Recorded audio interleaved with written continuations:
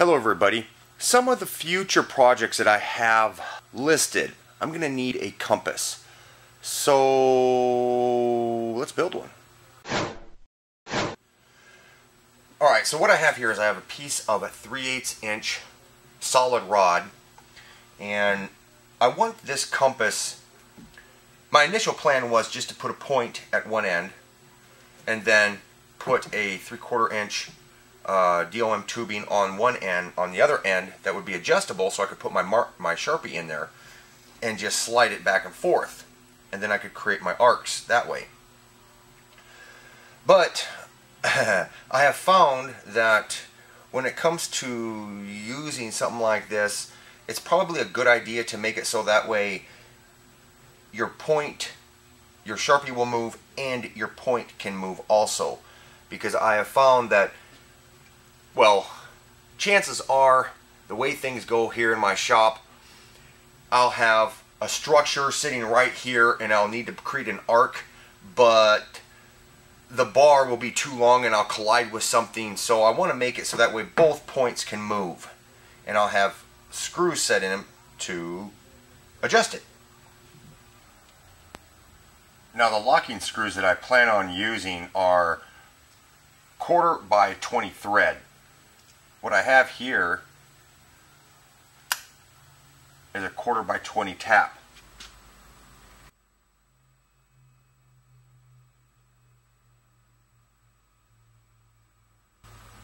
Since I don't have an actual tapping set, I gotta use this small vice grip to make my threads. Alright, well, we got those done. These are the 1/2 inch with 3/8 inner diameter, 1/2 inch outer diameter, 3/8 inner diameter. I probably could have, if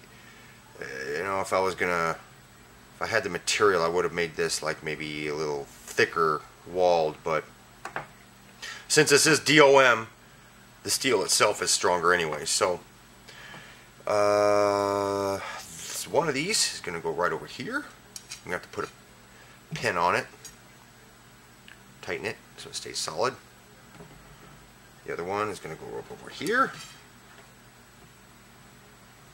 and then this, which will hold a marker, I'm going to tack weld that right there. Oh, maybe I should rotate this thing the other way. Yeah. Tack weld them like that. That's probably a better idea. So let me go do that quick.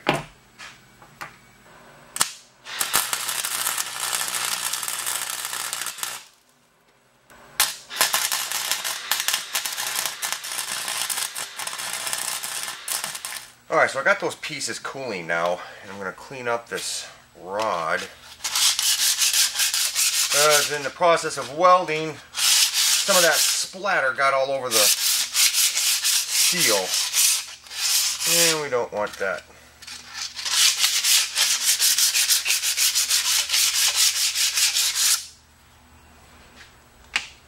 Yeah, I've wanted to make one of these for such a long time.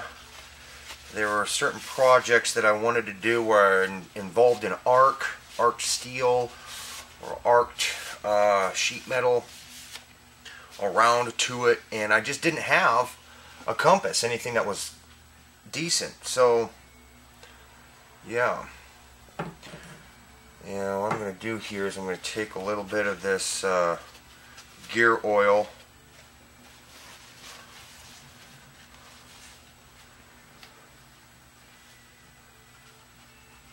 put it on here, and rub it around the steel, because I don't want this thing to be to rust all up on me.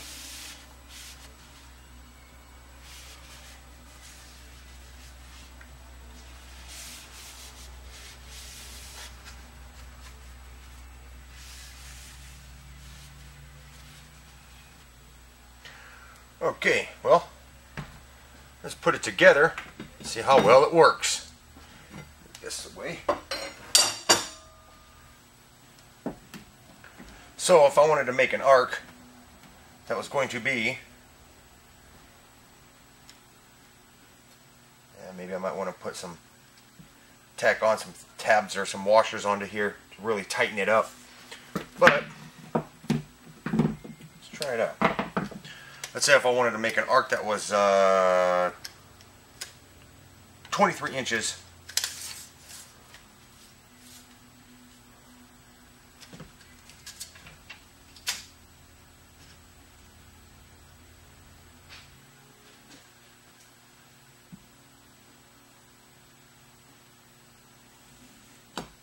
Ah, yeah.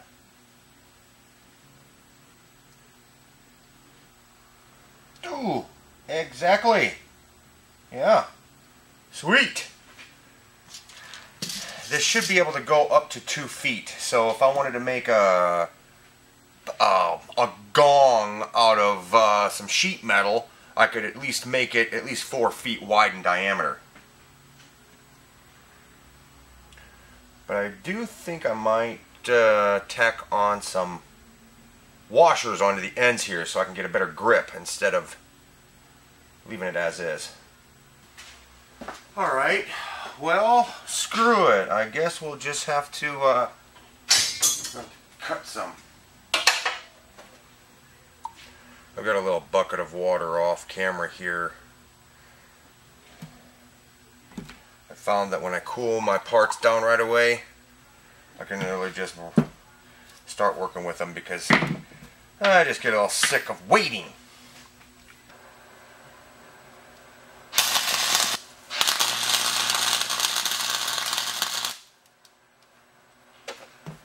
Okay, now let's see. So let's make an arc, a 14-inch round arc.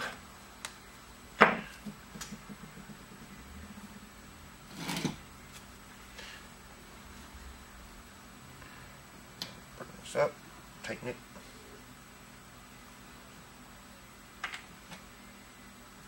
Let's do it right.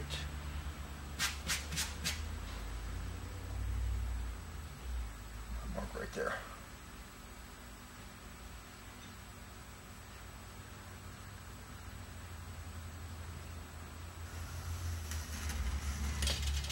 Ah!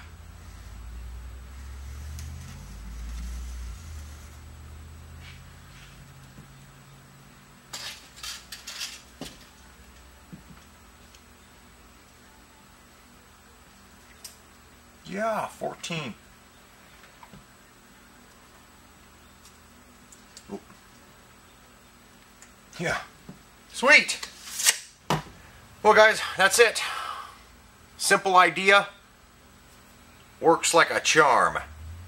So now, I'm going to start planning my other projects. But anyways, guys, I'm going to get on out of here. So give the video a thumbs up if you liked it. If it gave you some ideas, great. And I'll see you guys in the next one. Bye-bye.